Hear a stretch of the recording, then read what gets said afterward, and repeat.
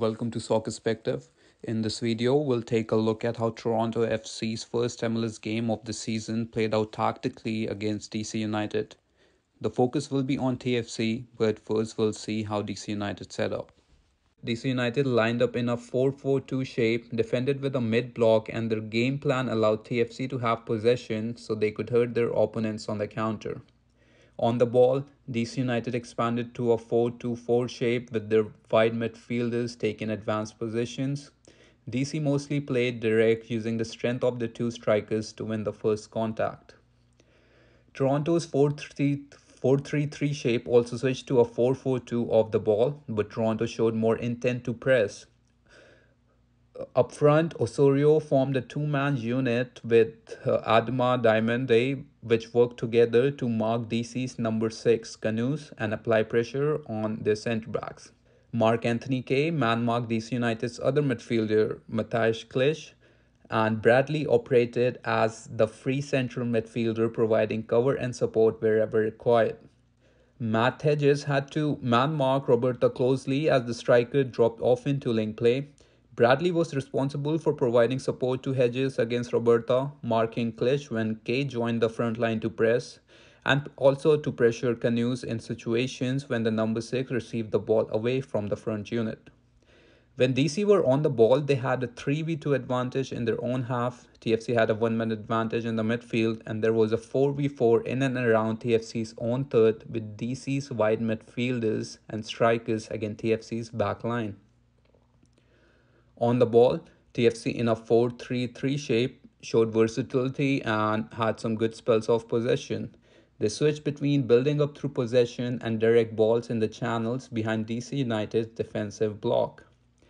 Their possession build-up was intended to stretch the opposition on one side before switching and exploiting the space created on the other side. This play in the 28th minute is an example of TFC's possession build-up. Petrata received the ball on the touchline, forcing DC's defensive structure to shift to their right, and he lays it off to Insigne. Petrata, Insigne, and Osorio form a triangle and use it to exchange quick passes under pressure. After exchanging passes, Osorio turns and plays it across the field to Richie Larea. Larea attempts a through ball to Bernadeschi to exploit the space generated on DC's left, but the pass is overhit. When attacking directly, TFC played direct balls in the channels behind DC's relatively high line. Bradley and Kay played these balls from deep positions for the wingers and the fullbacks.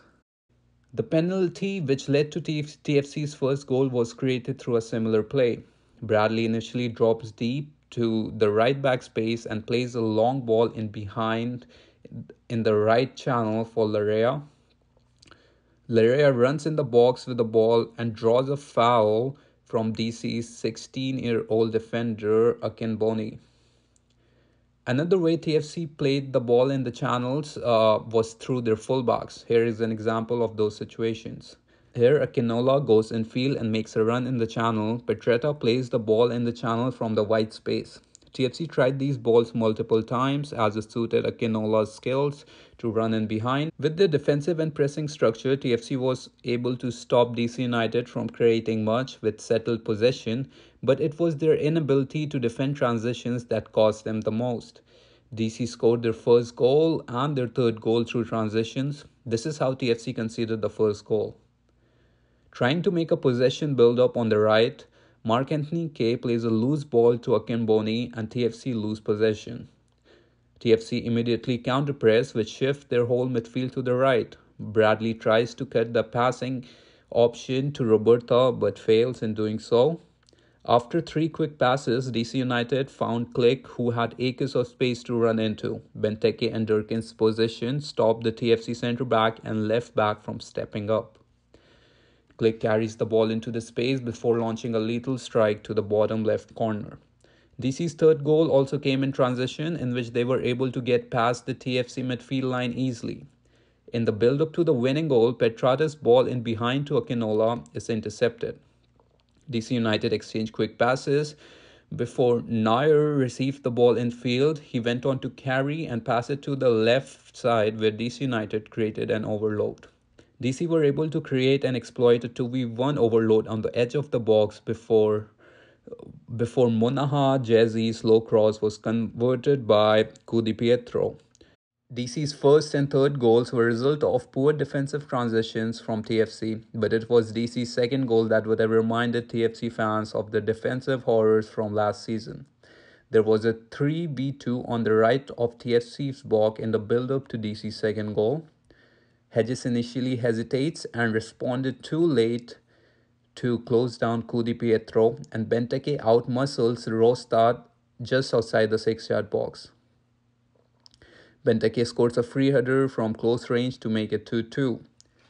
TFC collapsed in the closing minutes of the game, and the defensive problems are still not solved despite adding multiple new players to their backline and even between the sticks. The pressure is already mounting on Bob Bradley after a disappointing last season, and he will be hoping that TFC can avoid a defeat when they travel to Atlanta on Saturday.